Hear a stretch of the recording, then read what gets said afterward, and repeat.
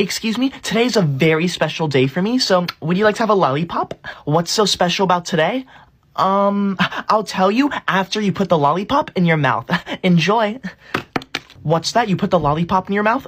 Alright, so today is special because today is the day that I get you in trouble for eating candy in class. Excuse me, miss, you need to look right now. They're eating a lollipop in the middle of class, even though the rules specifically state that they are not allowed to have candy in class.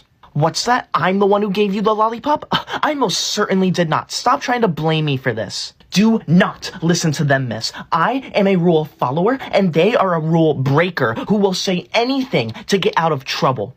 What's that, miss? You're going to give them detention? Yes! In your face,